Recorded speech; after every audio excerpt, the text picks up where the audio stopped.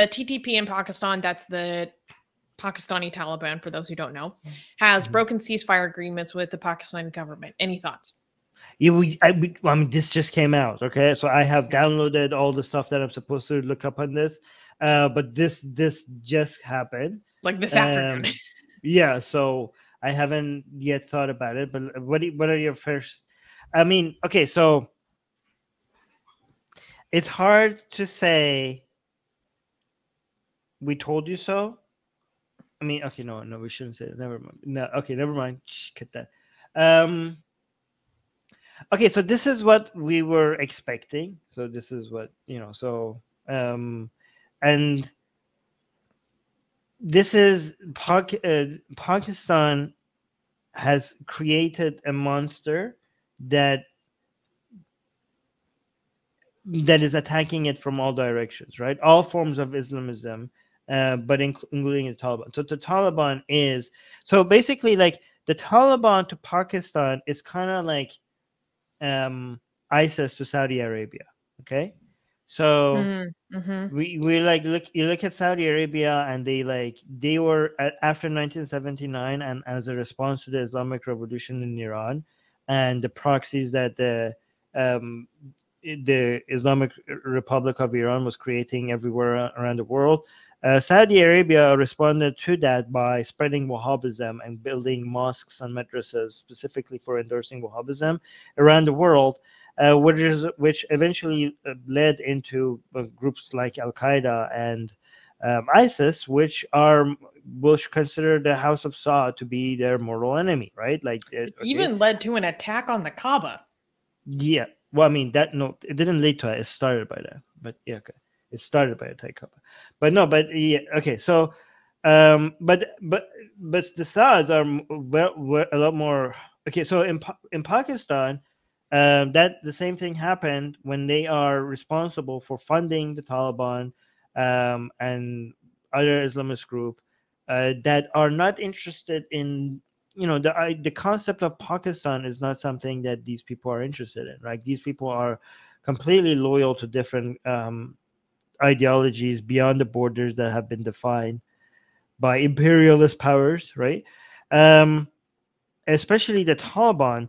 I mean, funding and supporting the Taliban by Pakistan's army, is such an obvious anti-Pakistani thing to do, because the Taliban is the Pashtun group, that resides on both sides of the border in Pakistan, right? So when you're funding something that is not based on the recognized borders, you're basically actively attacking the legitimacy of the borders, right? You're funding a group that exists both sides of the border. Like, how could you fund anything that is more destructive to the integrity of your country, right?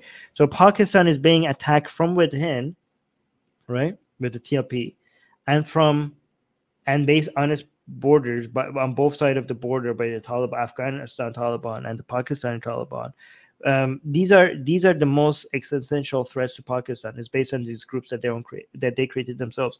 But it's not like this is not something that they didn't recognize. Okay, the problem is that a lot of second ranking and third ranking people within Pakistan's army have been so mixed with these groups that the back and forth, like with the membership of whether they have been so influenced by each other's ideology that you can't see where the lines are. It's not that black and white, right? So within Pakistan's army, you have a lot of people that are so sympathetic to these groups that they're more loyal to these ideologies than the concept of Pakistan itself, right?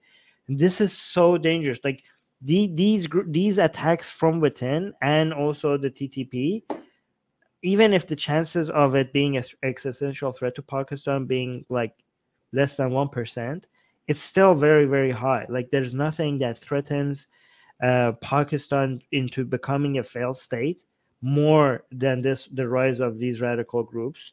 And we're talking about a nuclear state, okay? Like, this is a threat to the entire planet. And even if it's like, even if it goes from 1/10% to 0.5%, it's still extremely high. Okay, we're talking about a country with more people, the people that have actively are in favor of using the country's nukes against a country like France. Okay, and these people are the greatest threat to the civilian government. And the only thing that is standing in the way is the army, which is independent from the civilian government. But the army itself is using these groups, funding these groups, and is sympathetic to these groups. This should raise alarms. This completely, by the way, legitimizes the United States involvement in Pakistan, because people are like, why are we giving aid to Pakistan? Well, I mean, yeah, you want to see the TTP or the TLP get their hands on nukes? So there's your answer. Anyways, sorry, I went long. Yeah, no, sometimes it just feels like Pakistan is a country that's just like an alphabet soup of different militant groups. Like, Atheist Republic needs your help. We've been the target of many legal attacks by Hindu nationalists ever since our founder, Armin Navabi, blasphemed against Hindu deities. We have retained legal counsel to help us defend our access to our community in India. We have started a fundraiser that will help us afford to tackle many legal issues, including judicial harassment and censorship. Whatever you can contribute will go a long ways in helping us in this fight. Link in the description below.